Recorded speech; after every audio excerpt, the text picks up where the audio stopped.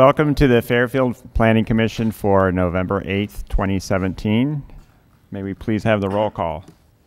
Yes, Commissioner Wesley, Commissioner Cohn, Commissioner Branch, Commissioner Pattis, Commissioner Walker, Commissioner McDonald, and Commissioner Geiger. Here.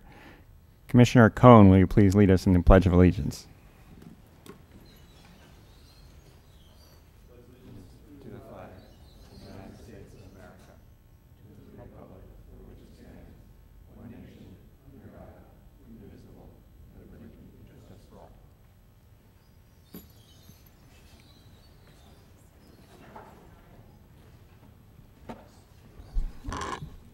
There are speaker cards in the lobby area that must be filled out by anyone who would like to speak on an item under public comments or scheduled matters. Speakers may address items on the agenda at the time the item is considered. Speakers will each be given 3 minutes to speak. Please pass the card up to us prior to the time for public comments on the item. Next is approval of the agenda. Are there any changes to the agenda? No. Do I have a motion to approve the agenda? So moved. Is there a second? Moved and seconded, and all in favor, say yes. Yes. Opposed? Motion passes. Next is approval of the minutes from the September 13th meeting. Are there any changes to the minutes? Mr. Chairman, there is a change, and there is a sheet that was handed out to you at your seat there for the vote on the 1500 Oliver project. The vote was recorded incorrectly. Staff heard the vote, Secretary heard the vote. It was just typed up incorrectly in the minutes. The final vote on that was officially 4-1. Your minutes, as published, said 5-0. So that document in front of you is a correction to that accurately reflects the 4-1 vote. And so staff would recommend that as you take a vote on the minutes, that it include the correction on that sheet there. On the sheet, though, I was here, and it shows that I wasn't. For the final vote on This was this This is the findings. the findings Not the the week actual after hearing the that night. hearing. vote on the official vote on the resolution. Yeah. Okay, yeah. All right. Do I have a motion to approve the minutes with So- the amendment? So moved. Second. Abstain. I have a motion and second, and all in favor? One abstention? 2 abstentions. It passes.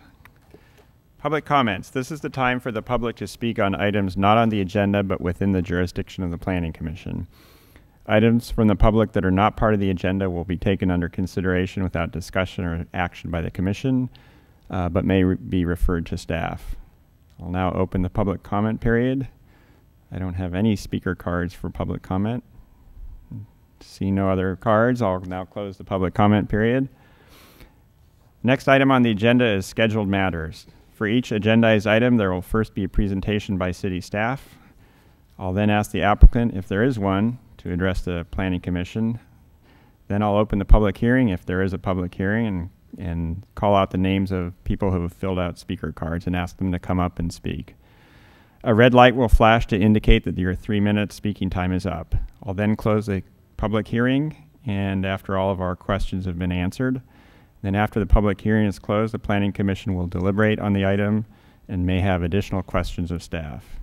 We can't take additional testimony or questions from the audience after the public hearing is closed. We'll then vote on the item. So the first item is item A, a presentation on the Linear Park Corridor Study and plan for Allen Witt Park renovation. Our staff person is Ann Matola. Welcome. Thank you. Good evening, Commissioners. My name is Ann Matola. I am the Director of Parks and Recreation for the City of Fairfield. And this evening, I'm really eager to present to you plans for 2 park projects that are part of the Community Spaces Initiative. This initiative is one of the City Council's work plan goals, and it's a rather lofty and large council goal. It's a multi-year project that prioritizes dedicating city resources on 3 different parks: Lee Bell, Allen Witt Park, and the Linear Park Trail. The goal of this initiative is to activate park spaces in a way that creates family-friendly environments. I need to ask you a question. Yes. You just added Lee Bell Park. Yes. Is it- We're not presenting that tonight. Okay, thanks. It's just to talk about where these projects came from. Okay. Yeah. So the goals of the Community Spaces Initiative are to create family-friendly environments, maximize use of the parks by the community, and by activating the spaces and making them places where the community gathers, the initiative really strives to improve safety and reduce blight and crime in these areas.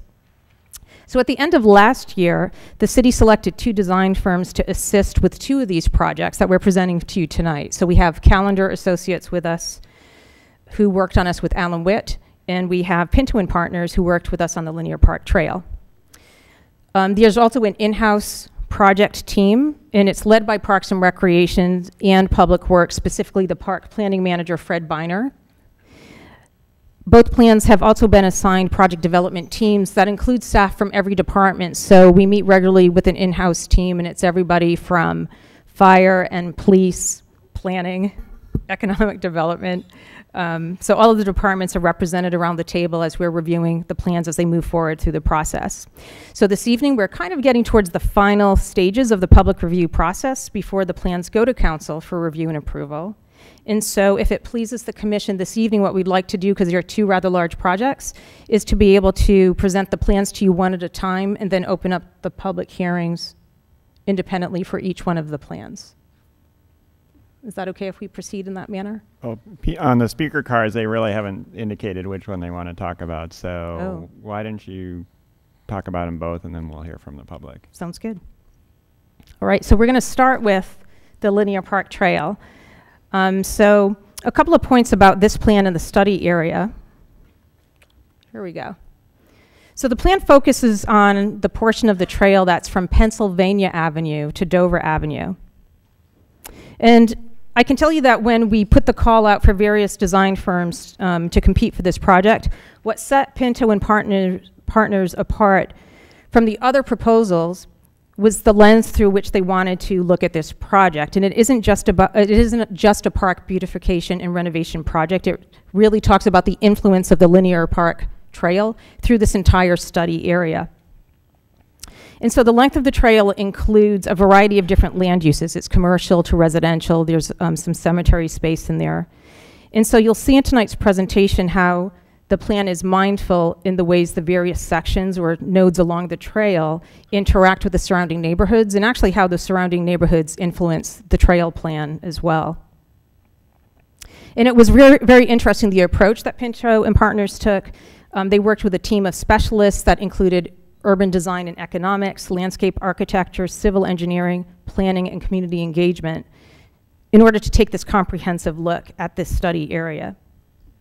So in order to get us to this point this evening, we've had quite extensive public outreach around the public, around the project.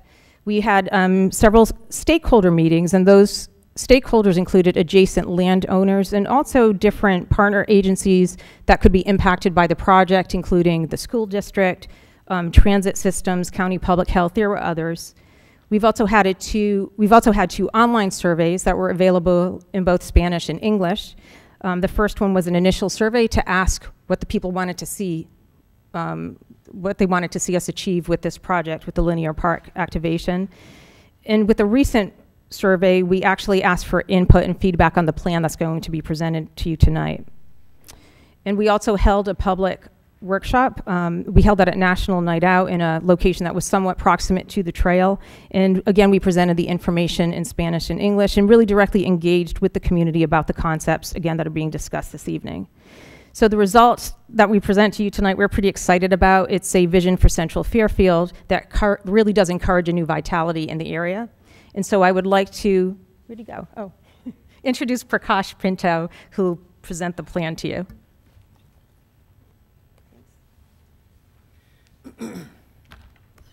Okay. Good evening. I'm Prakash Pinto. I'm managing partner with Pinto and Partners. And as Ann mentioned, there's a large team behind this. And without any further, I'll get to it. So I just want to give a little history of the Linear Park. If you can see it, the park is right at this. It was a former rail line here. This photo's from the 1940s. That's where we started looking at this project. I will say in 1975, there was a very extensive study done. And the result of that was the actual bike path that's through the corridor as it is right now. But much of the vision was unrealized, and there's been a lot of changes that's happened. So this was a very good update for that plan. There's existing character along the corridor. There's parking lots. It moves through different kinds of land uses, the cemetery. And of course, though, the trail itself, there's a lot of potential there that seems unrealized, and that's something our team worked closely with the city and the community in our workshops and with stakeholders to evolve.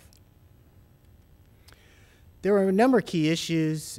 These are some key ones, the very long blocks, and I'll show you that in a slide later, and very few connections. And I think that contributes to the sense of how people feel very unsafe. That was one of the really key comments from the public throughout this entire process, the safety factor. How to revitalize key nodes and intersections. So our approach, as Ann mentioned, we came at this from a more macro scale, looking down at how to actually look at the corridor and how it could help revitalize North Texas Street or Pennsylvania and help create something in Central Fairfield. There's some development encroachment that's been both negative and positive. I mentioned earlier crime and safety. The fence is along the corridor in disrepair, and that contributes to a sense of that it's not defined, it's unsafe, the neighbors feel unsafe, the residents there. And then how we actually, there's no destination too, that's a key problem. And so that's one thing we did look at in the course of this study. So there's some key goals and objectives that evolved in the work with the stakeholders in the community. I won't read through all of these, but generally it was to improve. There's a number of vacant sites, number of schools in direct proximity of the corridor, which is very interesting. How to create open space destinations, really improve the regional and local mobility. The Bike Coalition was a big stakeholder in this. How to develop public health opportunities along the linear park corridor. Wayfinding, how to enhance that so people know where they're going, where the destinations are. And as I mentioned before, public safety, and I can't emphasize that enough. So we looked at this through many different lenses, civil engineering, urban planning, urban design, but also economic. And there are some key things that we found. So just some key facts. The study area population was about 7,300. Households are slightly less likely than the city to be average families, with home ownership rate only about 35%, much lower than the city, so there are a lot of renters in this area. Lower proportion of single family housing units, but higher proportion of higher density housing, so there's a lot more people living in direct proximity of the corridor actually. The median income is significantly lower than the citywide median income. And of course, the population, we did a demographic study. There's a lot of data on this, but generally, it's a very diverse population. We did, this is just one analysis that we did, and you can see the downtown is a really kind of refined, old-type block structure, very walkable. And you can see the blocks in the corridor. This is the corridor itself. They're quite long, a lot of cul-de-sacs, dead ends. So there's very little permeable passage between the neighborhoods and the corridor. This is a GIS information from all the data we had. It shows the medium to high density to low density patterns throughout. We did also for commercial and a number of different studies. I just thought I'd show you one. Housing stock characteristics we looked at for the study area versus the city of Fairfield. So you can see generally what this is telling you there, that there's less single family, more higher density units in the study area. And then we looked at the overall existing land uses. This is a little hard to see. The Linear Park itself here is 21 acres, so that's relative to the land area of the different uses. So these three are the residential, and then there's public and commercial. I think, I can't read that, I have it blown up. Through commercial, office, and regional commercial, which is really the Solano Town Center here. So really what this is telling us, there's quite a bit of diversity of land uses.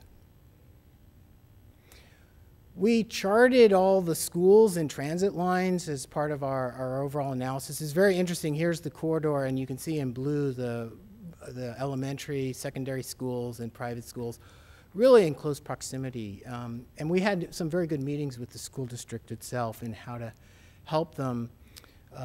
There's an issue with drop-offs at schools. There's a lot of traffic congestion. And one idea was to think about developing a walking school bus drop-off area along the linear park where then people could walk to the various schools. And I'll talk about that in a little bit. We developed a site opportunities mapping, and there's a lot of information here. Generally, what the takeaway from this was that there's downtown Fairfield and the Civic Center, which is actually very in close proximity to the linear park corridor, and we started to explore some kind of connections along Webster and Richards Court to the corridor. How to integrate the town center. There were a lot of vacant sites too up near the North Texas Street where the former bowling alley is, and then also how to really extend this all the way across Travis and then extend to the transit center, actually. To the transit center.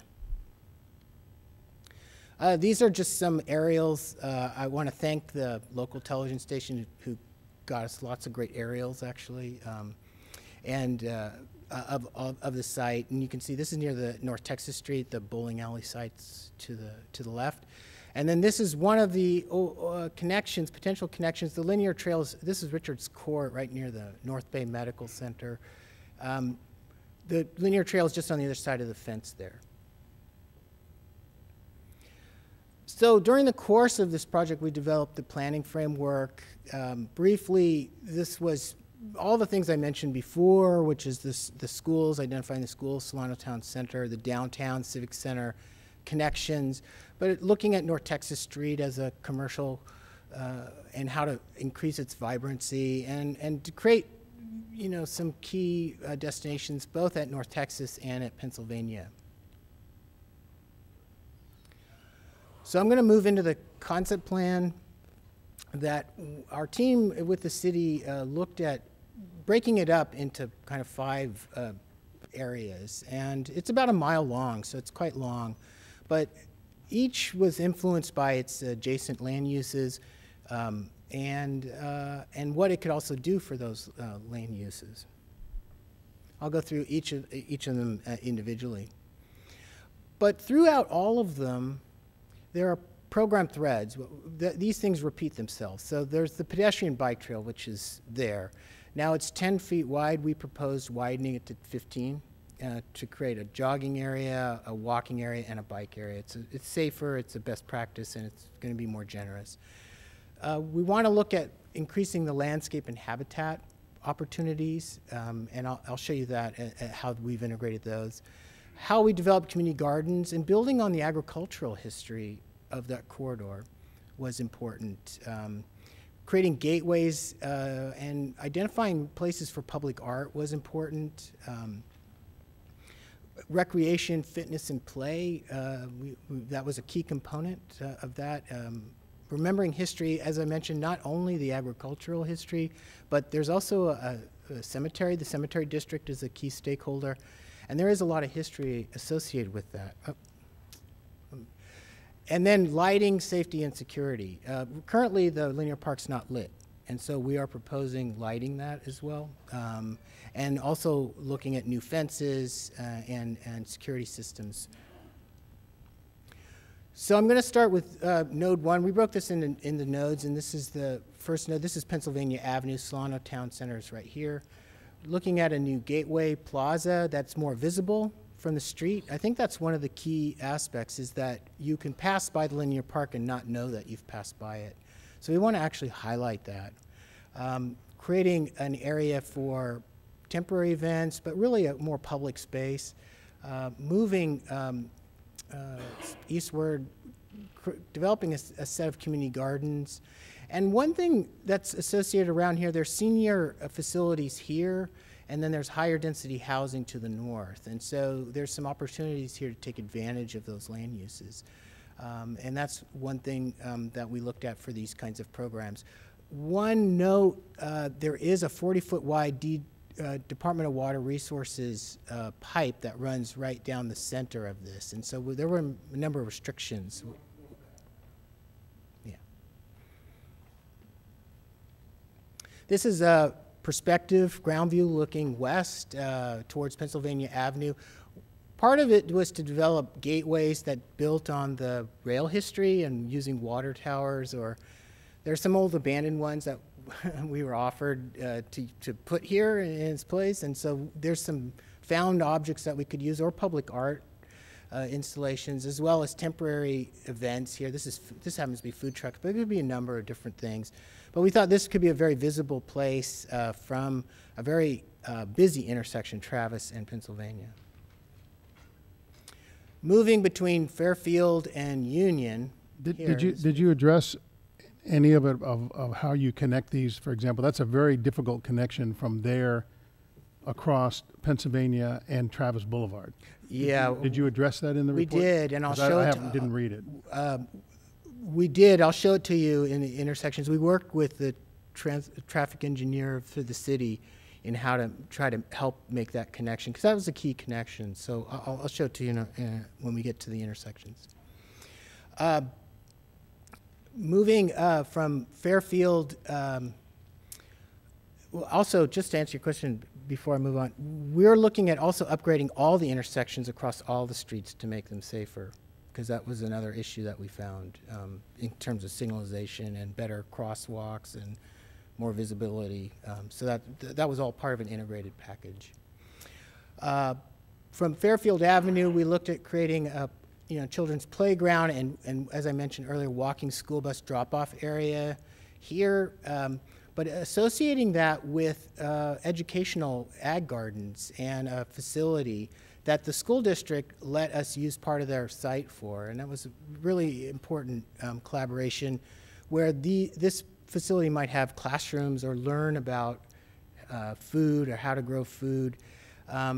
We're doing this program in Berkeley called the Edible Schoolyard, and it's in a number of different school districts. And one of the key things is having space to show and grow different kinds of gardens. And so the linear park was a great place to try to start doing this. Looking at how we might do orchards. And then towards the eastern side of it was the cemetery, and working with the cemetery, they talked about having memorial walls and how people could actually come there to celebrate events, but also provide some security, because security is also an issue, and right now it's not.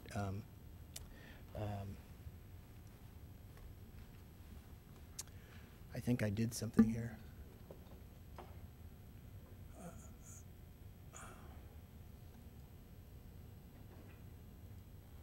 Okay.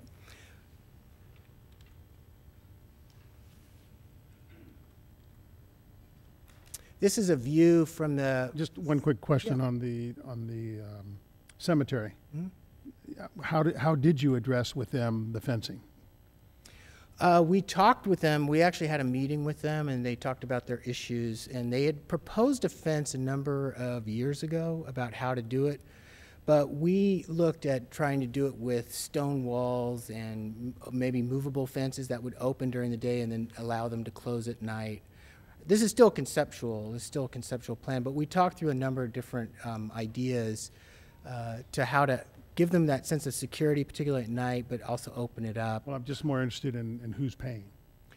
Oh, that's a good question. That's something that's to be determined still.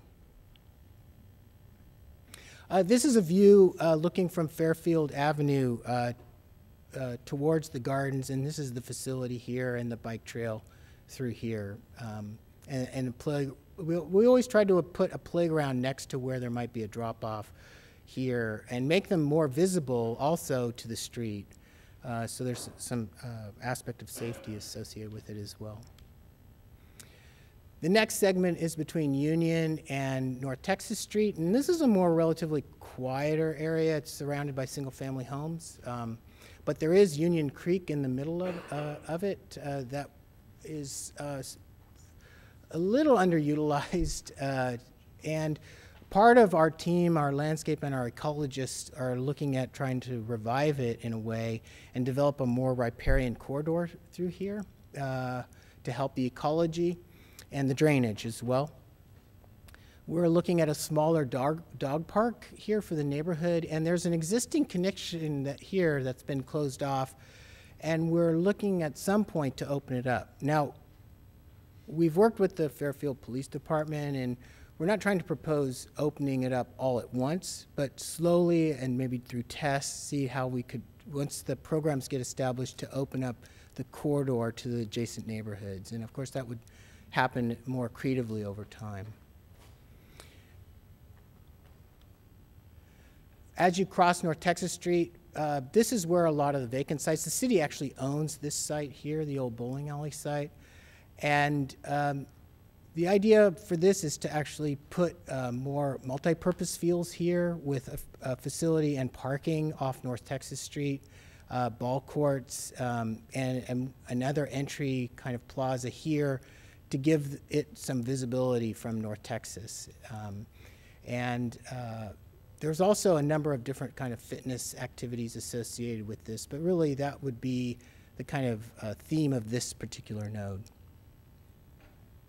Now, This the city's had that up for sale or development for quite a while, and I'm assuming that, Dave, you guys have reviewed this? Because I've never seen this plan before for the old bowling alley site. Tonight is where it's getting rolled out as a concept. But yes, yes, our successor agency staff is aware of this. They're the agency that actually owns that property, so they're involved in these plans and discussions. Okay.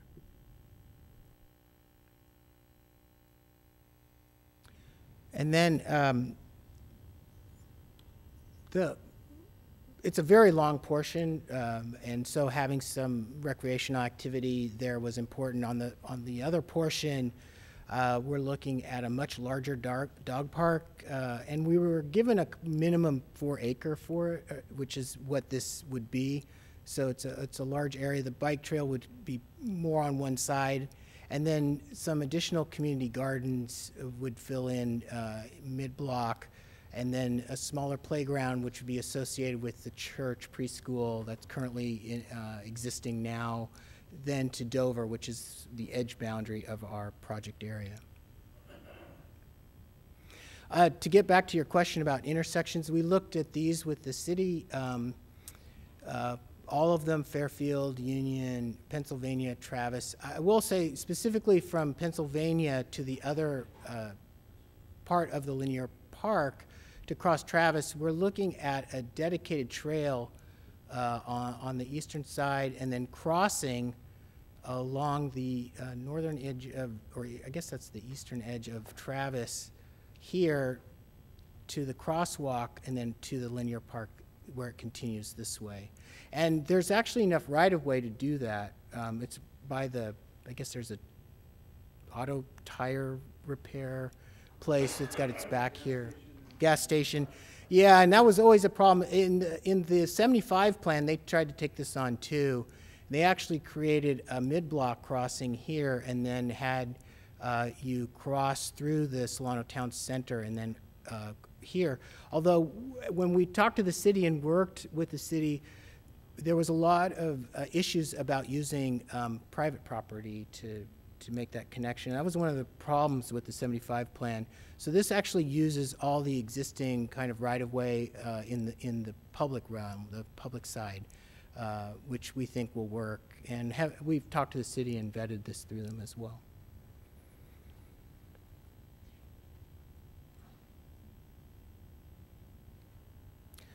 I mentioned earlier the fences. This is a kind of standard condition view, and it does contribute to the, the quality of why people don't come here or feel it's unsafe. And there's a number of other reasons, but this is a primary reason as well. So this is what we're looking at to develop a CMU wall along this edge that would be planted. Trees, and then more native landscape. There would be other programs, but of course we're trying to see how we would actually start to create some kind of safety and security for the residents. At some point, if they wanted to create a gate, we would, they would be allowed to do that into the corridor. So there's many different options that could happen once we get kind of the edges defined. We also developed some preliminary signage as wayfinding. That's a key issue with the linear park, and making it more visible, taller, brighter. We looked at playing with signage from the old rail markers to bring back that history. Of course, there would be history on perhaps and historical information on some markers, and then more specific trail markers as well. We also had ideas that the distances to different destinations, so distance to downtown or Solano Town Center, would also help people in terms of wayfinding. And that is the presentation, if you have any questions. Any commissioners have any other questions? Commissioner Walker? So a couple of things here is the width of the path. Has the police department reviewed those, and is it wide enough for them to get a patrol car down them? Yes, they've looked at it. Right now, they can get a van down the 10-foot, but 15 is good. And we've changed it. We had part of it as DG, but now it's all concrete, so they can actually drive down it. So they've reviewed it, and they can get vehicles Yes. up and down there for viewing. On the lighting, we're going to have some issues with the lighting depending on how you have it with the neighbors. So how did we address the overflow of lighting from the park into the neighbors' houses? Well, these are the light standards. They're every 100 feet, and they are similar to the fixtures used at Donnell. Where? Donnell Garden. Oh, Donnell Burton. Yeah, it's the city's nature center over in the Rolling Hills neighborhood Right. on the west side. We had the same problem in Berkeley on our Ohlone Trail, because it's actually only 75 feet wide, and there's residents right on, there's no yards, they're right on. We used restrictor plates and defined lighting. There's ways to mitigate the overspill of lighting onto the residents. So I think we're not at that point. We're still in concept, but there is some definite solutions in terms of how to. Some of the address down lighting, fixtures. if you take an example of the old Cadnessel Shopping Center, where that down lighting that the city had them put in was totally ineffective, and they had to redo that lighting. So there's a fine line between it going over to the other neighbors and then not bright enough Right. that right. it makes any sense to even have it there. So I Right. hope we'll look at that and, Yes, we and will. make sure we do that. Did you look at in your report anywhere about overpassing any of these streets? The 75 plan actually had two overpasses, one at Pennsylvania and one at North Texas. Our feeling is there's two reasons. One was cost. It's just prohibitively not feasible. The second is our philosophy is that it's better to keep people on the same plane and figure out how to do crossings safer. When you start to separate pedestrian paths over, you start to create places where people can't escape in unsafe conditions. And so it was our team definitely talked about it, but we really came back to it should be at one level for a number of different reasons. And then the last item I have is what kind of security are we talking about? Are we talking about camera systems? Are we talking about Sergeant, maybe you can correct me in my language here. They have that sound device where if a shot goes off, it helps you identify it. Say it again? Shot spotter? Yeah. Have we looked at those two items in the plan? Because I'm reading through it. I mean, we say we're talking about security, but I don't see anything about talking about cameras that can be reviewed of this area on a regular basis, and this type of device that will allow police to identify immediately where there's an issue? Right. This plan is still at a conceptual level. We're still looking at these details. However, we have talked about first lighting. There are CCTV kind of cameras. There are systems also that we were told about that's being utilized in other parts of the linear park corridor that emit a sound so that people don't stay in certain areas. They kind of move on to other areas. So those are the systems that we're talking about. How they're deployed, how they're arrayed, that's still something for the next level of design. But we're looking at all. We're actually incorporating all of those right now. But before you design it, you got to make sure that you have the correct, whether it's piping or whether it's wireless or whatever the case may be, that you not going back in and re-tearing it up to put in a system that we should have that, whatever it is that they need to do that system. Yes, and I would hope during the design development or the next stage that would definitely be considered as part of the next stage of the development of this plan. And then the landscape, my last one is the landscaping. Obviously, we're going to have a huge problem here with homeless, and depending on how that landscaping is done and how it's done correctly, so there's not a hiding spot, it's not places where people can hang out, but it's more open where the police can drive by, whether it's on one of the main streets or actually drive down and be able to see everything without hiding places. Right, and that take that in consideration. Yes, that's been definitely in the consideration, and we would intend any trees to be their skirts would be lifted so that there's clear visual access underneath them. Another part of it, I mentioned about the DWR right-of-way.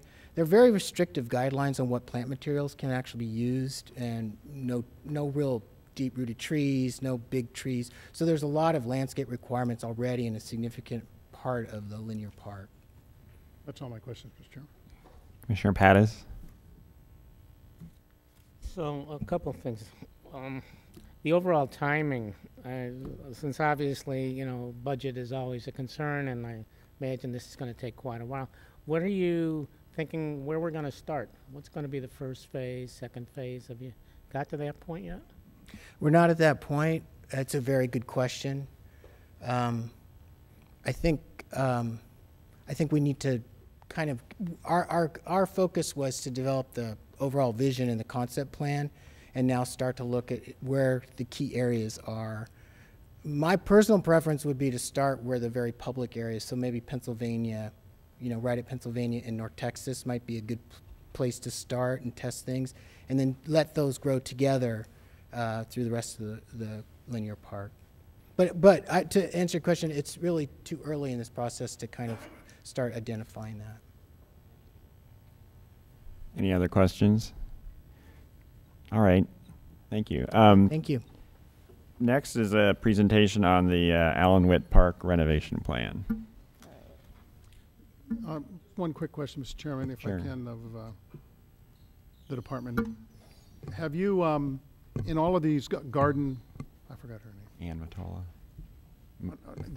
These gardens and things like that are usually staff dedicated to whether you sign out the space or so forth. Have you put your numbers in and things of what it's going to cost you for staff to maintain these things and to manage them? Yeah, well, what we're doing right now, we're doing a bit of outreach to try to identify partners. So a lot of the activation of both parks will be dependent on partnerships. Okay. And so once we can understand that, then we can better identify what that cost would actually be to the city and the city resources necessary.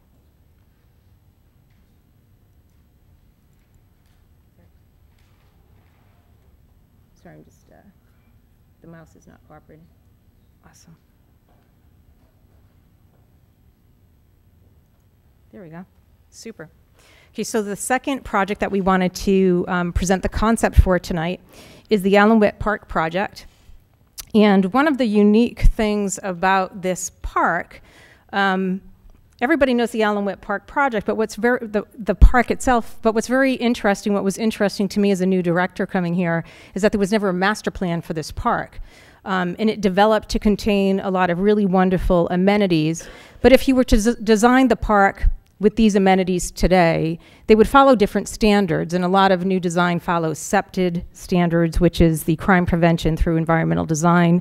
And so things probably would have been reconfigured differently, and there would be a little bit more of a thoughtfulness to the way it undulates, and certain amenities that really are kind of like tucked away in the park and don't have a lot of ability for people, including public safety, to access and to go through a park.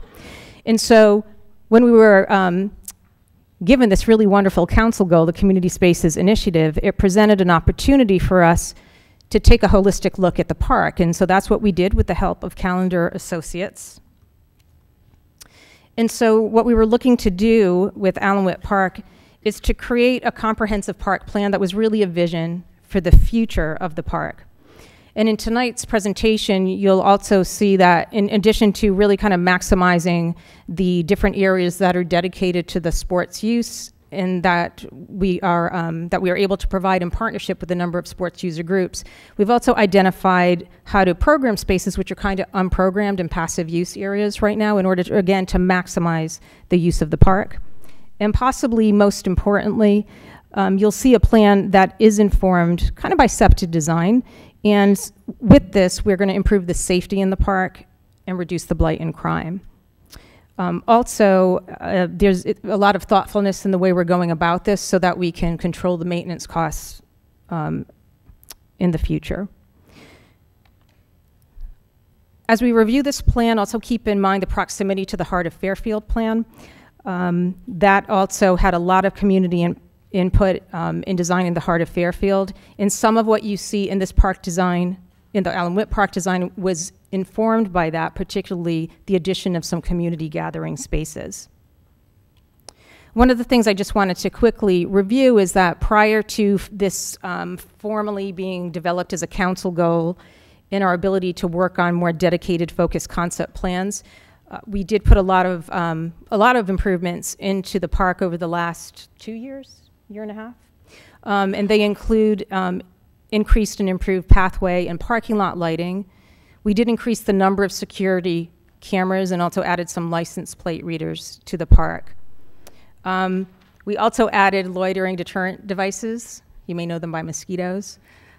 Police patrol has increased, and also we did add a considerable amount of fencing around the Pacific Little League parks as well in order to address some safety concerns in that area.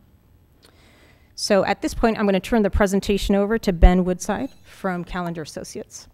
Great, thank you. You're welcome. Great, I appreciate the opportunity to present this wonderful project. What a special place this is in the heart of Fairfield, and it's been a great process all the way through. What this is, it's kind of hard to read up there, but what it represents is the process that we've been through, working with the city, working in the community to date, which is right we're here with the Planning Commission presentation. Throughout this whole process so far, we've had multiple layers of input from folks, whether it's dealing with the stakeholders that are on the site, using the site, love the site, dealing with the community at large to see how can we solve problems, how can we look to the future, and then working with the city staff. The city staff here is great to work with, very well represented by all those involved that'll have a stake in the project as it moves forward. So using all that input, we have the plan that we're going to be presenting to you this evening. Not being said that it's set in stone, that the idea is to be able to present it to you, hear the comments and suggestions, moving on to council, and hopefully having the master plan adopted soon on that.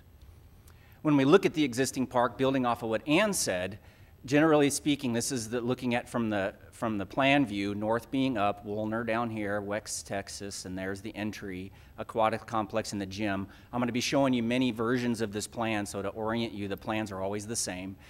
What she's explaining is, in the old way of designing parks, you want to escape from the perimeter to get away from the outside, and so a lot of things were in the middle. We heard time and time again about people reminiscing about the rocket ship and the playground and how it was an escape from the surroundings to the inside. Well, those same design practices these days turn into hiding places, turn into places where people don't feel safe. So in general, between the canopy and the mounds on the outside, it's not very visible. But you add to that areas of the park that are very well used and very well loved, whether it's the ball field, skate park, tennis courts. There's these other uses that are currently being used that we needed to address and listen to their concerns and thoughts in the present and in the future.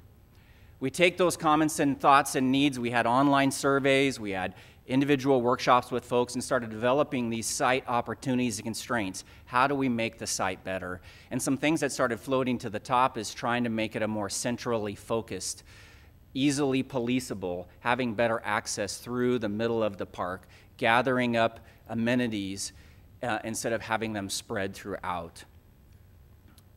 Other opportunities, of course, making it sustainable, not just from the environmental point of view, but from budgetary, and also, maintenance of this facility long term. As you start looking at those opportunities and constraints, design objectives start coming together. And it seemed to be, as we moved through it, pretty clear that there needed to be a park with basically two sides.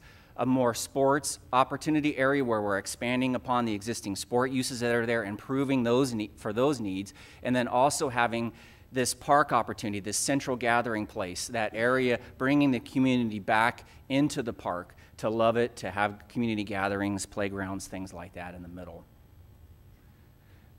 We asked the community, what types of elements would you like to see in the park? And we developed a program of all those amenities, whether it be a jogging path, additional parking, light, security, a lot of things you talked about on Linear Park Tour was brought up by the public for this park as well. We developed this program and then developed two park alternatives A, and then alternative B. Both alternatives had the same list of those program elements, what I'm going to walk you folks through in a minute, but it was organized slightly different. One had a more vehicular organized central, one had a more pedestrian organized central focused, as well as different placements of parking and different organizations of those items. We did these alternatives, presented them to the public, gathered feedback, and then that's what was then rolled into what I'm going to spend the rest of the time talking about, is this preferred renovation plan. So once again, with West Texas, starting out at the large scale, improving the entrance off West Texas. Right now, when you enter, it's kind of weird. How do you go? Either I'm going to the aquatic center, or I'm not sure if I want to go to this side of the park. So creating this grand entrance, providing a better access and central vehicular so police can go through it. Even the paths themselves, having 10-foot wide paths so police can police through the middle of the park. Organizing, like you saw on that opportunities constraints map, improving the sports area, and then also improving this community-centered area. And then gathering up the similar uses together into different areas of the park, which I will, as I move through the presentation, start zooming in on those different zones. Safety, safety, safety. That was talked about from the very initial survey that we put out online. How do we deal with these block views? How do we get better circulation? How do we deal with the vandalism and issues that are going on with the park? And so we developed from the beginning what we're calling this safety plan, working with PD, working with city. Like, as we're developing this plan, how do we layer on these different safety features, whether it be cameras, whether it be additional lights, how they can get through the site, where we'll have control points. Those layers were added on the plan, including dealing with like the existing trees, raising up the tree canopies, clearing out some of the undergrowth vegetation to have clear sight lines in and through the park, and then also having these centralized gathering spaces. The big key is, just like the main plan, is activation, activation, activation. The more we can activate this park, the safer it will be.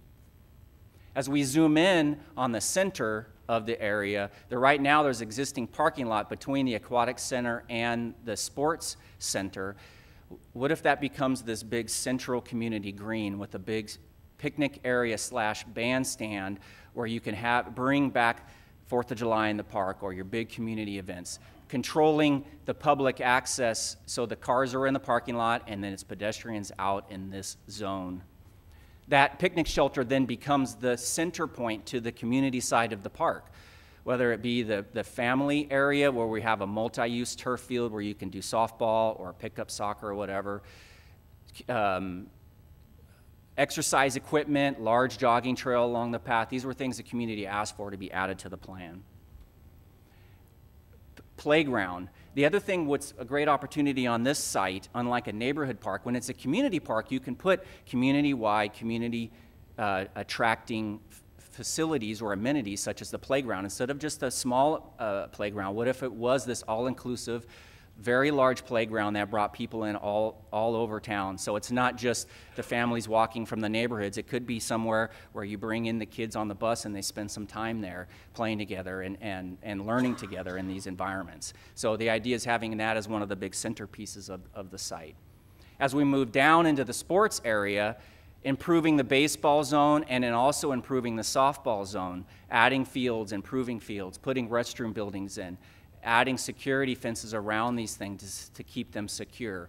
One of the big challenges was there's a big building that's blocking views into the center of the park and the skate facility, so removing that building and then bringing a road through, extending that parking lot through so you can drive through and police all sides of the park. As we move up from that, on the existing sport court areas, that the existing fences on those tennis courts also create a visual barrier. If you're in the parking lot, it's hard to see past those fences. So sliding the fenced elements in down behind the building and then having the more open areas instead of the basketball courts being on the back, put the basketball courts on the front, and that way you always have nice clean sight lines through the park. And then some ideas came up with the community to add other things, such as adding pickleball and addressing the current needs of recreation needs, or futsal. So those additional amenities were added in the park throughout as well. One of the biggest safety concerns was this northeast corner of the site.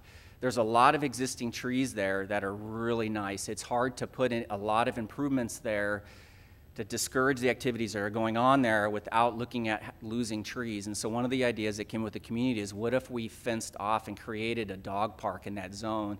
And then right now the road is coming along that back side. What if we push the road in, fence this off, and turn it into a nice dog park in that area? So that's what the plan currently reflects, is something that would be light on those trees, easily policeable, and used for dogs in that corner.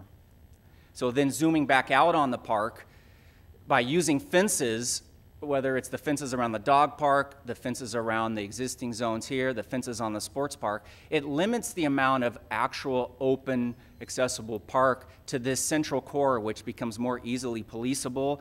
Even city staff being in the facilities there can see what's going on a lot clearer in the center of this space. Now what do we do? How do we implement this plan? It's a very ambitious plan on this site. It's a big site, right?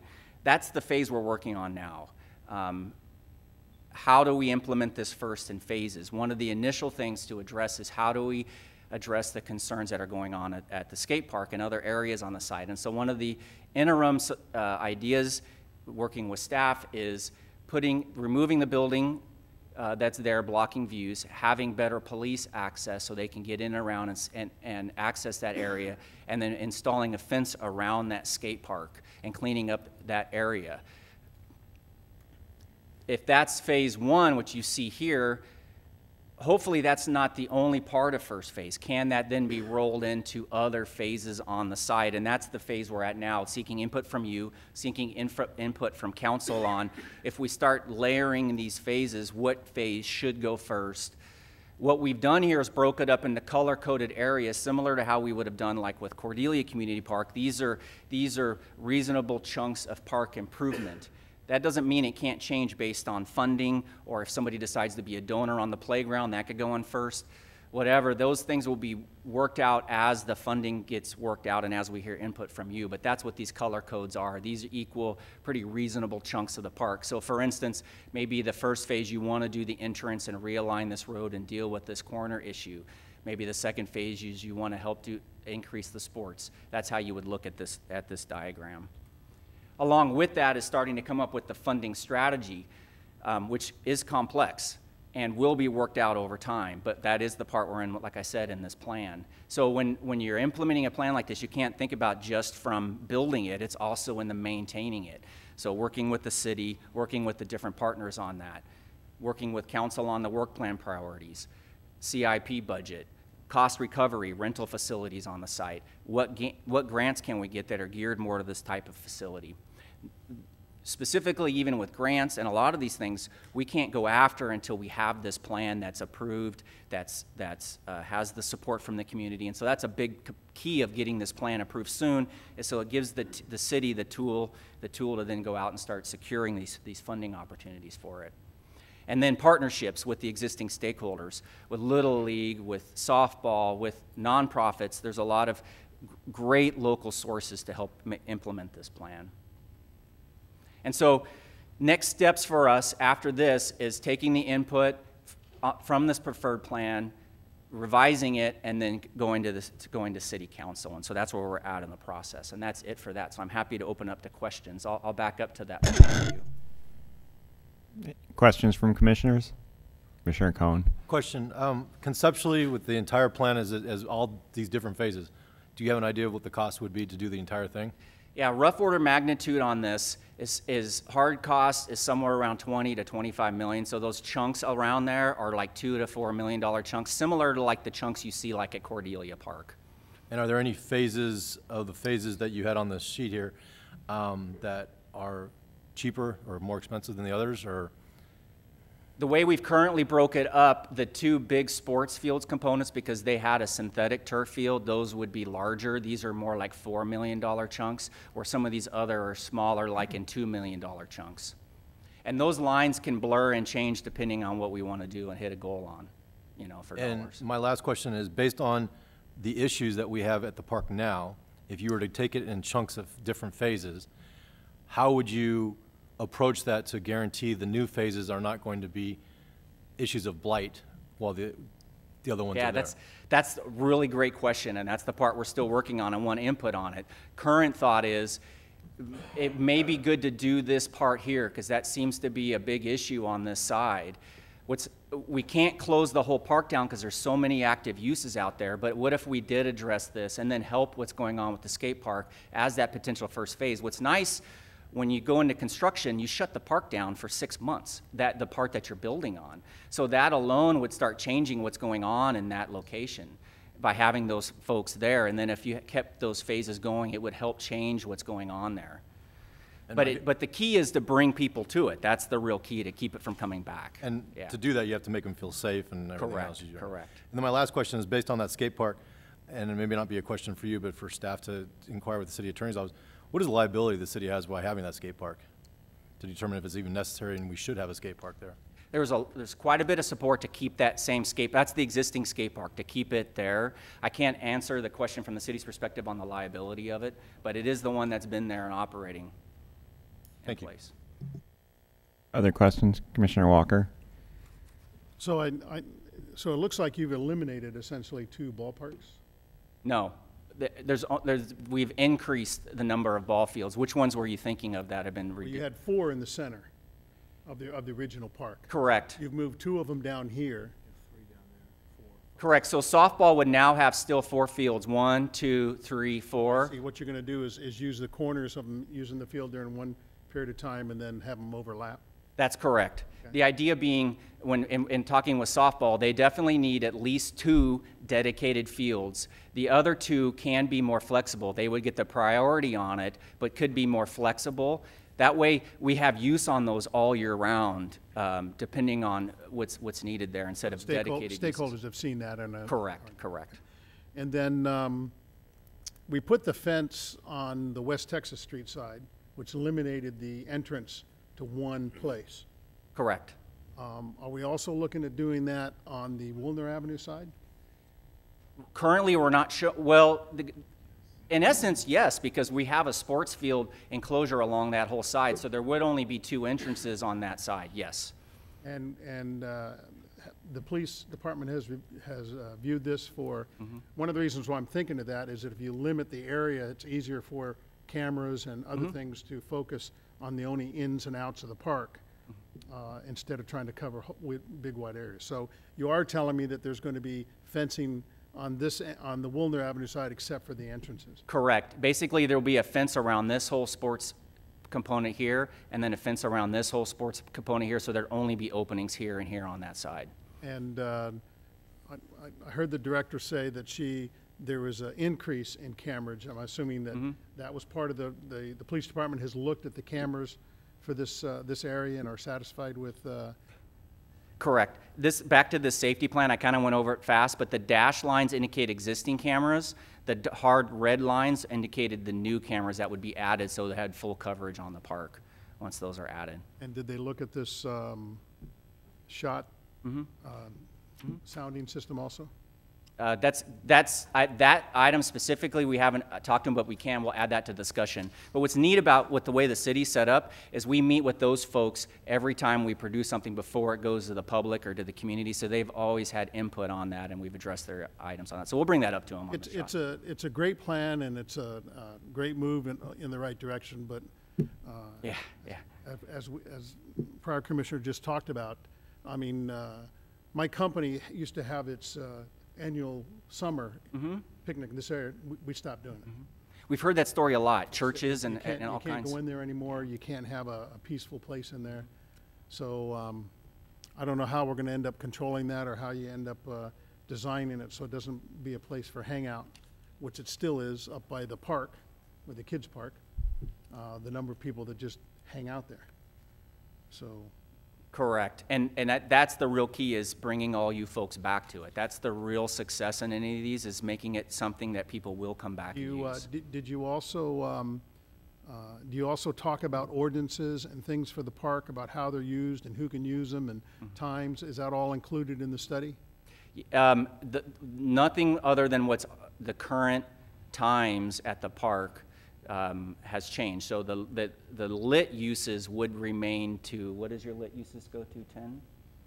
Like 10 o'clock? 10 o'clock, the rest of the park is not used once it gets dark. Okay, I'm just thinking of things like alcohol use. And yeah, it'd be the same ordinances, all those same ordinances. Okay, thank you. Yeah. Any other questions? Can we get a bocce ball? Bocce ball? Yeah.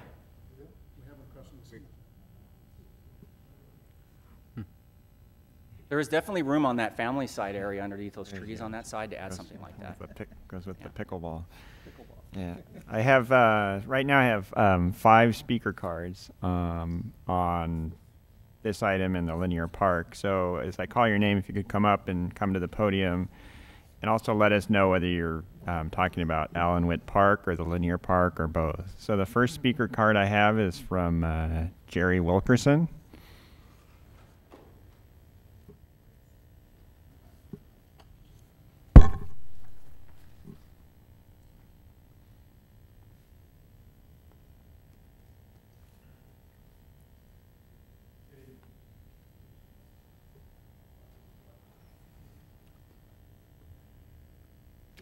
So they put the button next to the bocce court. That's okay. I figured it out. We have bocce at the senior center. Anyway, Jerry Wilkerson, 1455 Oliver Road. I'm here representing the Fairfield Sassoon Rotary Club and its 76 members. As most of you know, the Rotary Club, along with several other businesses here in Fairfield, were instrumental in getting that skate park built. When we first found out about the skate park being removed, we weren't too excited about that because we believe that there are people in the town that use it. While there may be some misuse today, I think with the culture shift over time that park can go back to being a very viable asset for the community. And we like the plan, leaving it there. So these young folks, and I shouldn't say all young, but I guess there's some older folks skate as well. But we do believe that the skate park should stay. We like the plan that's being presented. And that was the purpose I wanted to get up. And I won't take too much of your time because there's 2 more Rotarians behind me that want to speak to the same issue. So again, thank you for the design. Appreciate all the work the city did. The city had a difficult job in trying to get all the groups to come to some sort of consensus, which they did. And I thought it went very smoothly. So thank you for your time. Thank you. Next up is Joe Schultes.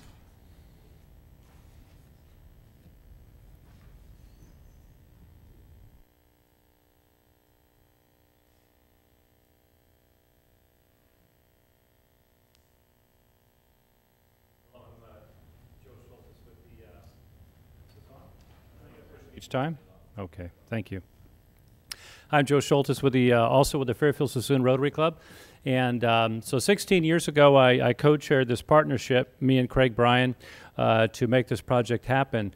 Youth Commission came to the city and said, boy, there's a real need, and we all saw a real need for a skate park in the city of Fairfield. A lot of skaters were skating all over businesses, and it was getting to be a problem. So we formed a partnership with the city of Fairfield. We said we would go ahead and do the fundraising for naming rights, hence it's called the City of Fairfield Rotary Skate Park.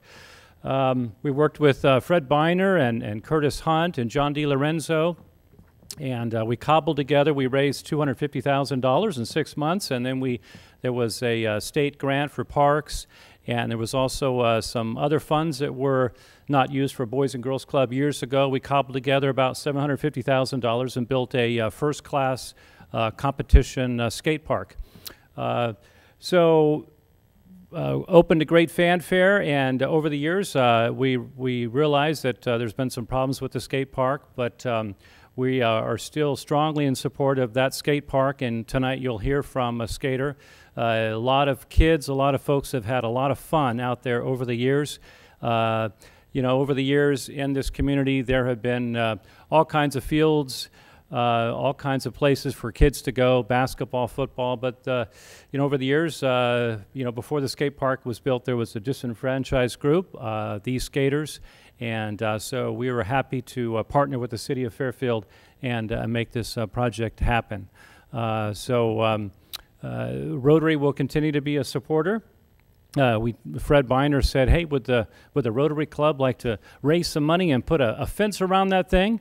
And who knows, we'll continue to talk about that. And so there you go. Thank you. And again, I just want to echo what Jerry said. Ann Mottola and Fred have been great to work with, and the design team have been great to work with all the skate holders, making adjustments.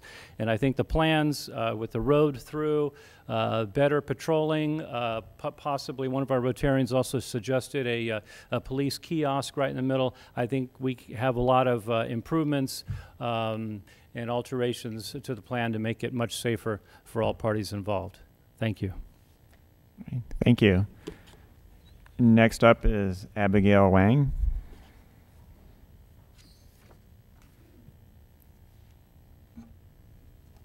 On, right? Is it on? Okay. All right.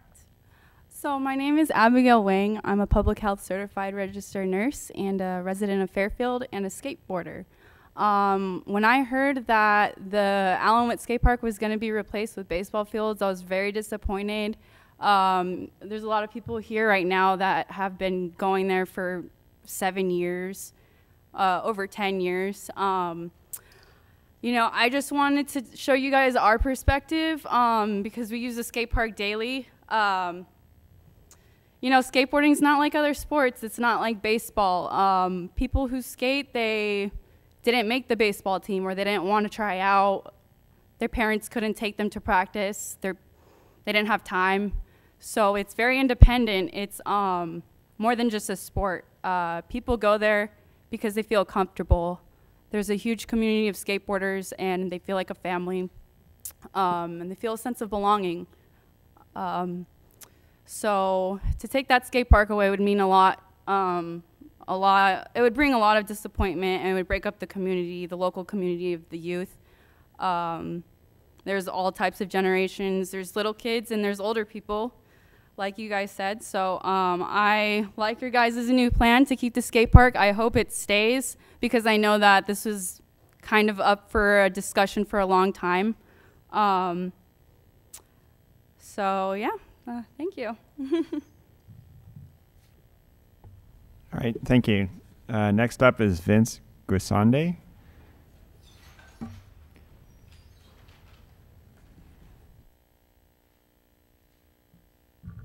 Hi. Thank you for having me here.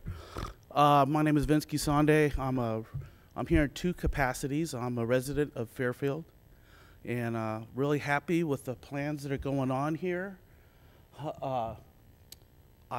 We've had our children's birthday parties at Allenwood Park over the years. They're young adults now. My baby's 32. And it would be a great thing if I could have my grandkids' parties here. We don't dare go there now. But hopefully I have one grandson that's 3 years old and one on the way in December. So it would be a beautiful thing to rather celebrate their birthday that's there than my great-grandchildren's birthdays.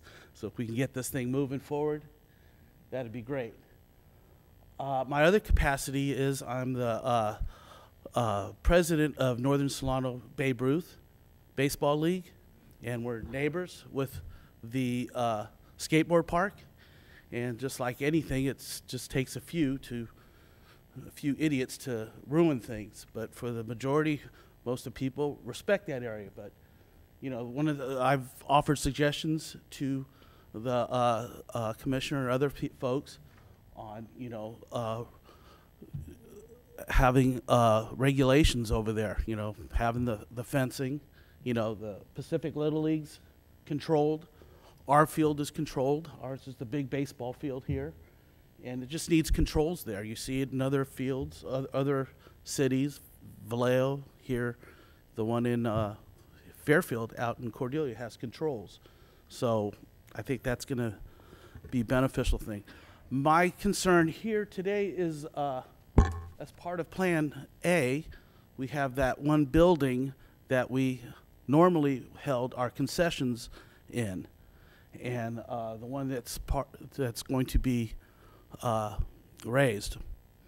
So that's all good, but our needs are now. We don't have bathroom facilities, and we can't run our concessions facilities because it's unsanitary, the conditions that are going on there.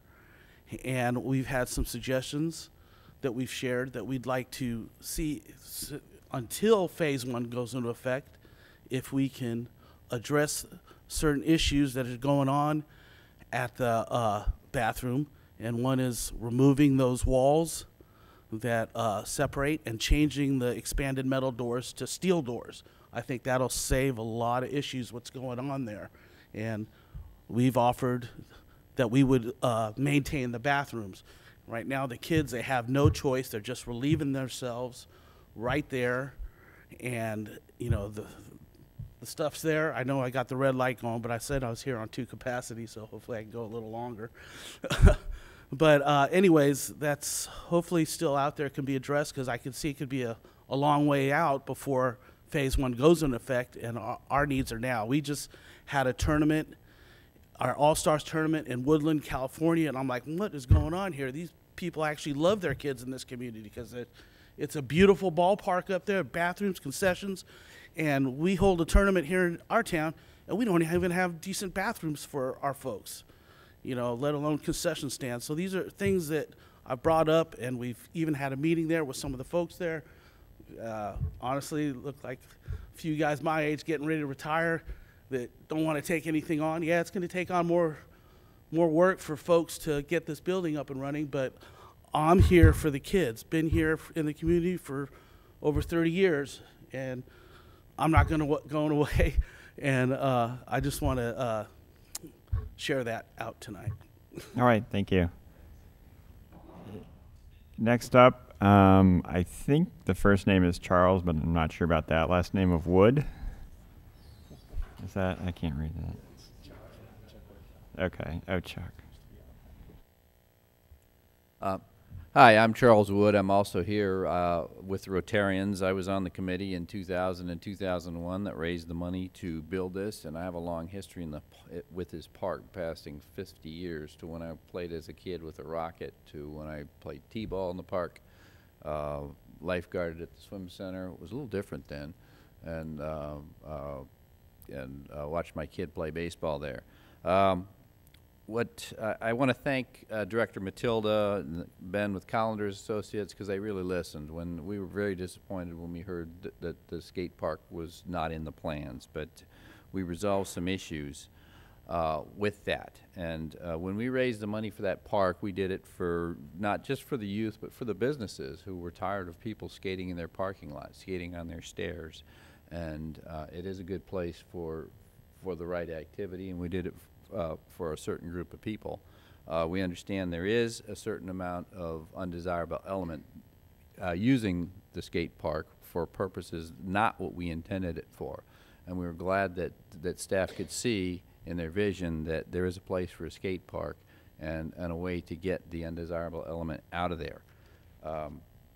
And my request is that we adopt this phase one that as soon as possible.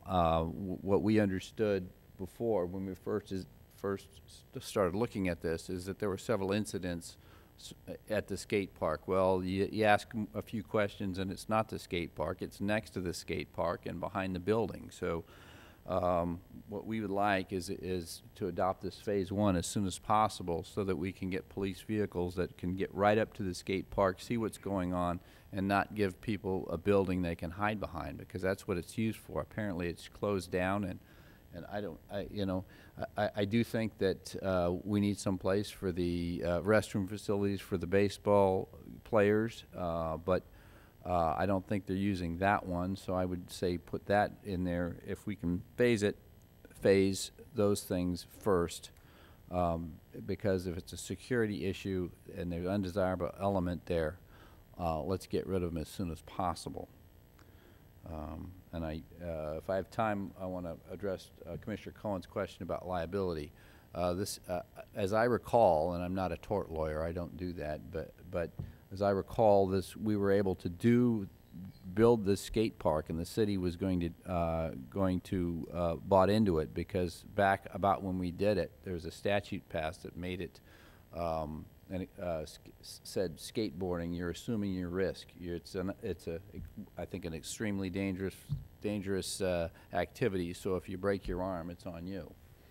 And so I don't think the city has a whole lot of liability. I mean, I think the city attorney might correct me, but that's my understanding. Is that it's not a great liability to the city. But thank you. All right, thank you. Next up is James Johnson.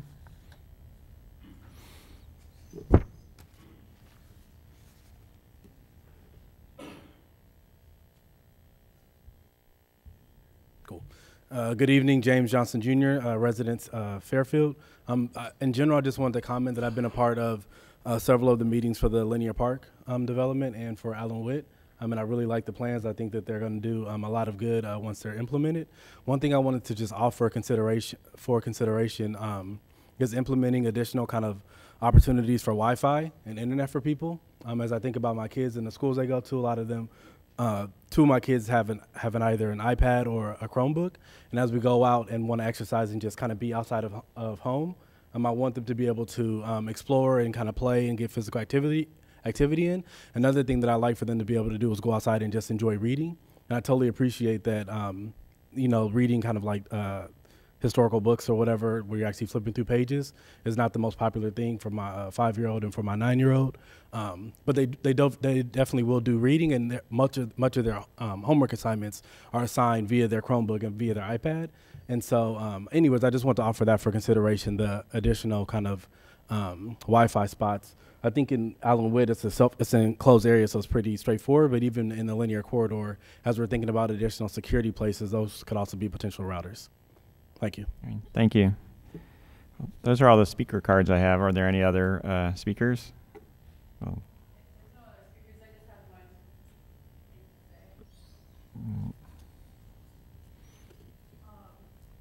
I don't think this was part of phase one, but I think the lighting at the skate park is a really big issue. There's lights right now that I think they're on while it's dark. I think they go off at like 9 or something. I'm just asking you guys to compare the skate park to skate parks nearby, such as Napa, Berkeley, Oakland, San Francisco. Their skate parks are very well maintained. They have lights on until 9 or 9:30 p.m. They're bright enough so that the skaters can skate, they can see. They're not gonna, it's not as likely for them to fall. The lighting right now is really dim, and it's just unsafe for the skateboarders. So brighter lights is really important. And I know there's an issue with the trash. I think the homeless come to collect a lot of recyclables. Even people that aren't homeless will come to collect the recyclables. I've heard complaints about skaters littering, but they actually are considering the people that are gonna come pick them up.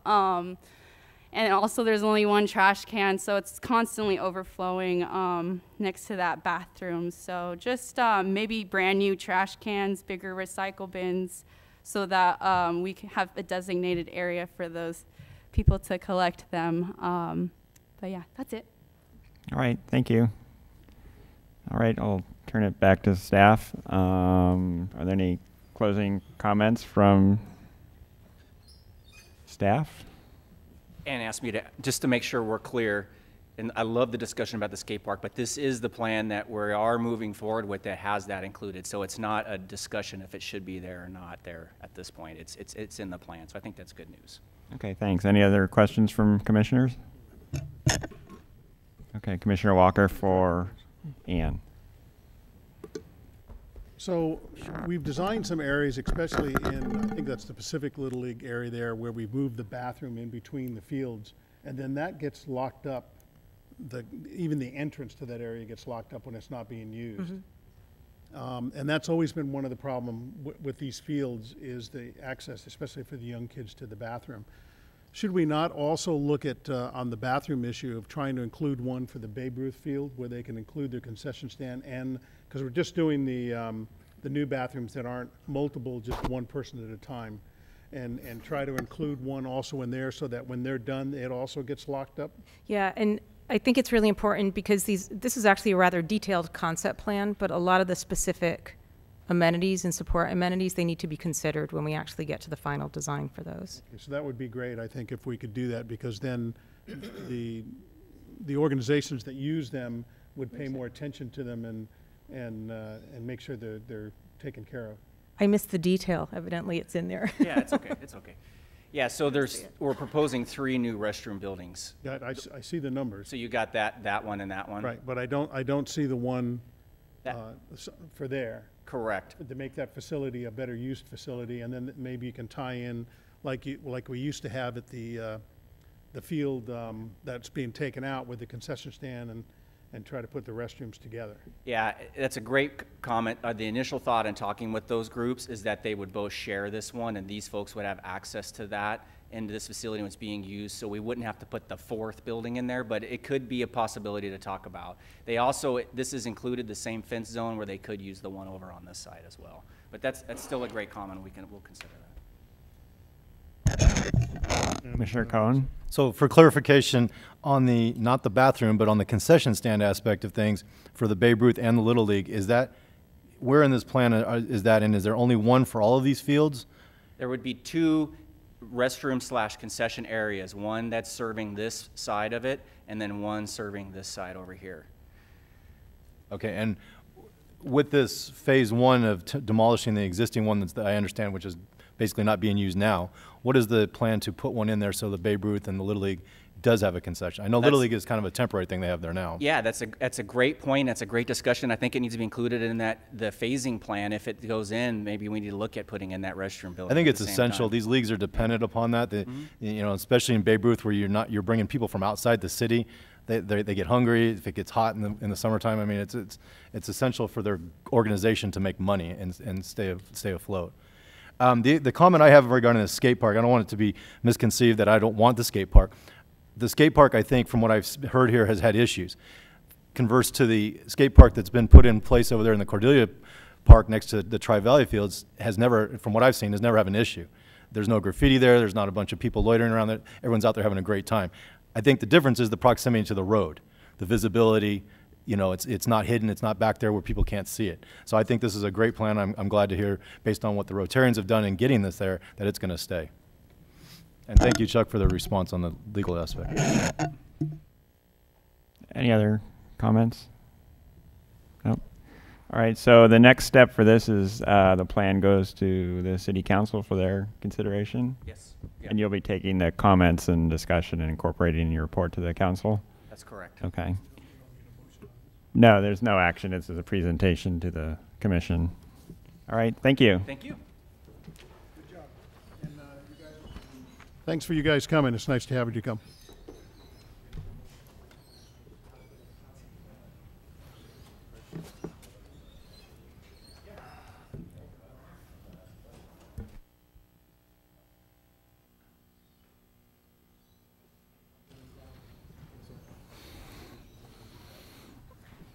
All right, our next item is item B, a public hearing on the zoning ordinance updates for 2017. Our staff person is Brian Miller.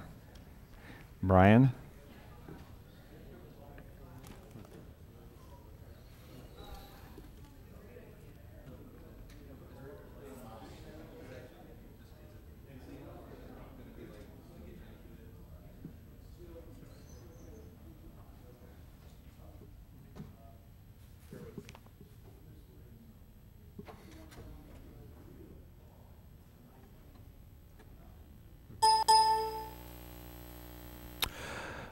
Thank you, members of the commission. Chairman. As the title of this ordinance suggests, this zoning ordinance amendment action is related to state law and state mandates. Staff is recommending 2 ordinances that amend the Fairfield zoning ordinance to reflect state law.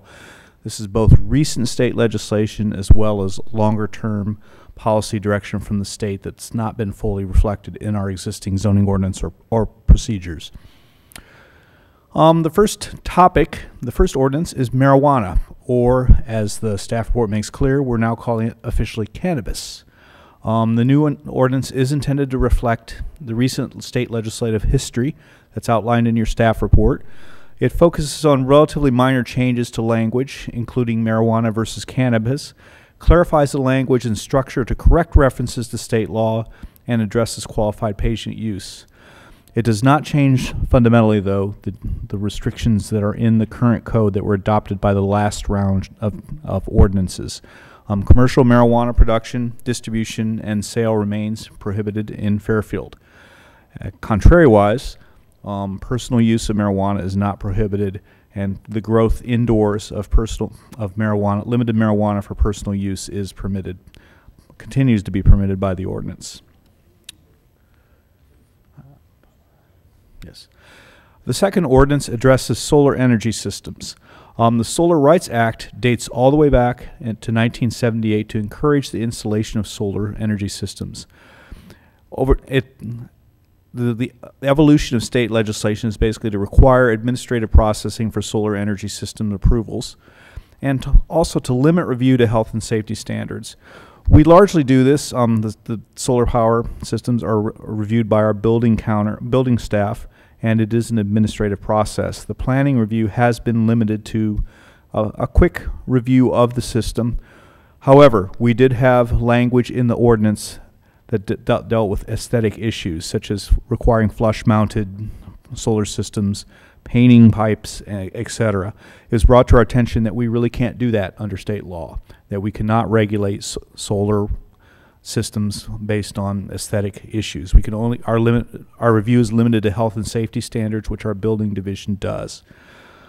So the regulations in the ordinance, the changes in the ordinance today clarify the city's process. Again, reflecting to a certain extent what we already do, but making it clear in the ordinance test. We eliminate the existing standards for non-health and safety issues as required by state law. We still have language recommending, for example, flush-mounted systems. That's still there, and to be honest, that is sort of the standard for residential systems now. I've seen 1, maybe 2 systems in the years I've been working the public counter where they've not used flush-mounted systems. So the actual impact will be minimal.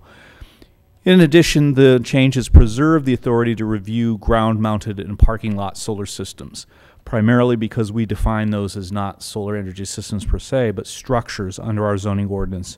And we will continue to review these systems for their impacts on parking, landscaping, and trees as well. We're asking you to adopt the resolution tonight recommending the City Council approve the 2 ordinances addressing marijuana or cannabis and solar energy systems. Thank you.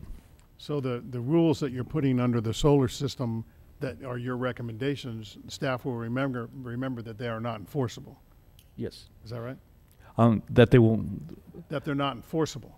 Right. So if the people come in and say, I don't want to do that, the staff can't push them and say, no, you're going to do that. That is correct. All right. Any other questions for staff? All right. I don't have any speaker cards on this, so I'll open the public hearing. Ask if anyone wants to speak on this. Seeing none, I'll close the public hearing and turn it back to the commission for any deliberation and a motion. Seeing none, I'll make the motion that we approve resolution number 2017-20 with the ordinance amendments 2017-5. All right, I have a motion and a second. All in favor? Aye. Any opposed? Motion passes. Thank you. All right, next up is the director's report. Dave, do you have anything for the director's report? Yeah, I have several items. Passed out to you tonight was a flyer. You can take a look at it. It is an invitation to attend the annual Planning Commissioners Conference. In the recent years, a number of our commissioners have actually, we haven't sent commissioners due to budget cuts, but we now have full budget for sending commissioners to this conference. It's not very expensive, so the conference is on Saturday, December 2nd. It runs from 8:30 in the morning until 1. You're all welcome to attend. So what we would like to hear, not tonight obviously, but preferably by the end of next week, to hear if any of you are interested in attending, so that Cindy Spears on our staff can register you in advance of the deadline here. I'll have Cindy send out an official query to you, but we wanted to make sure you had this in front of you tonight so you can look at it. Some good sessions they're going to have, so would encourage you to attend. I'll be attending, so any of you who want to attend, we can talk about carpooling. So look for that email from Cindy. The next item, and you may have seen a news item on the city's train station. It is nearing completion. There's no official date yet that we can report that it's officially going to be open, but if you haven't had a chance to take a drive out there, you'll be really impressed to see, instead of just an open field or a construction site, it looks like a nearly completed train station, and that's really going to be a great catalyst for all of the development that we expect to see out in that area under our train station specific plan. So we're really excited to see that, and as soon as I've got a date that I can announce that it'll be open, I'll let you know. But do you know, after it opens, when trains will start stopping there?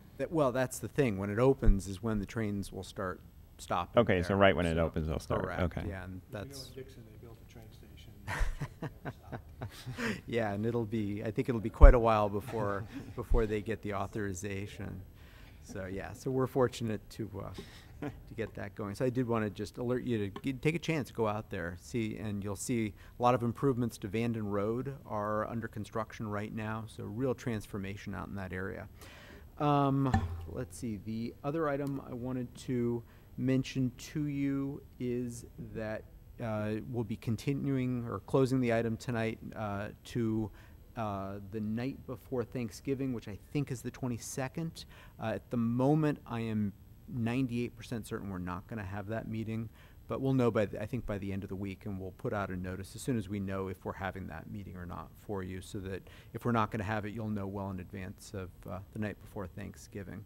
We will have a pretty full agenda, though, I think, for the first meeting in December, so you can expect it would be the second Wednesday, correct? I think it's the 13th of December. So at a minimum, we're definitely going to have that meeting, and there'll be a number of items on that agenda. So that's all I have. All right, thanks. Do any commissioners have any information items? Commissioner McDonald. Yeah, a couple of things. First of all, I wanted to apologize to the commission for missing the last meeting. I was in Lake County, and if you've not driven from here to Lake County, there's about an hour and 10 minutes of just no cell service.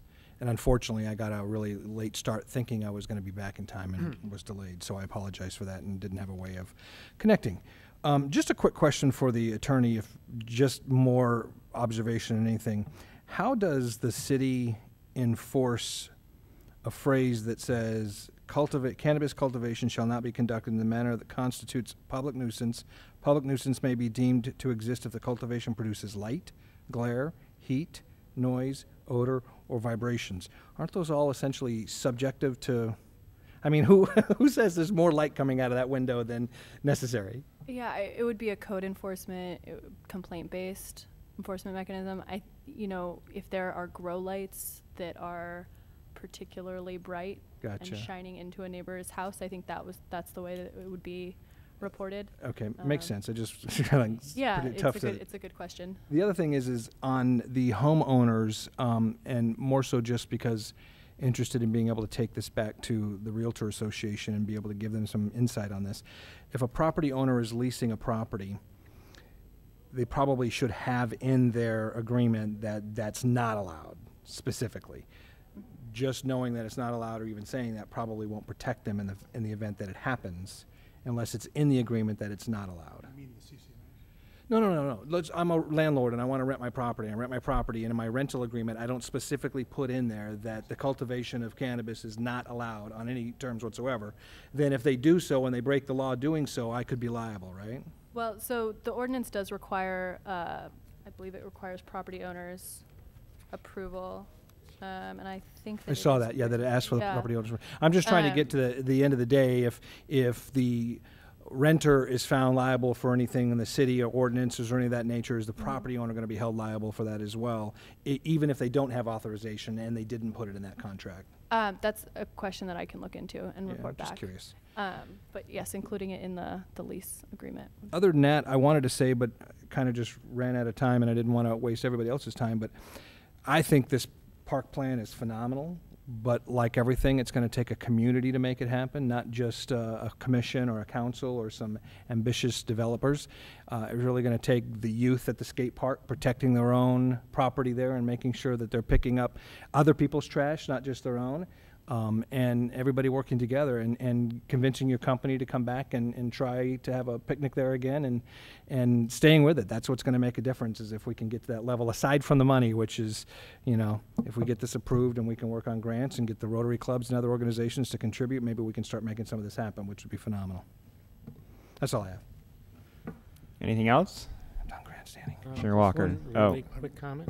Go ahead, Perry. This is a personal thing. We just put solar on our house a few months ago, and the city was great. I mean, like 3 days later, they came out and it took like 3 days to get the approval. Probably came out within about a week to inspect it. So I was really glad to see that, because I'd been told it could take a while. And, I was really pleased at how quick it was. Good. We're glad to hear that. All right. Gary? So I would like and request the support from the fellow commissioners. I'd like to bring back for discussion the ordinance requiring an RM districts when you build single-family home, the affordable housing element. My major concern is that ordinance, which affects both large and small, is unfairly weighted to the small builder and small units. And what I'd like to see us do is bring it back and have a discussion, put it on the agenda for a recommendation to the city council that maybe we limit that a certain number of homes, if you're building 20, that under 20 you're not required to meet that requirement. And I'd like to see if we could bring that.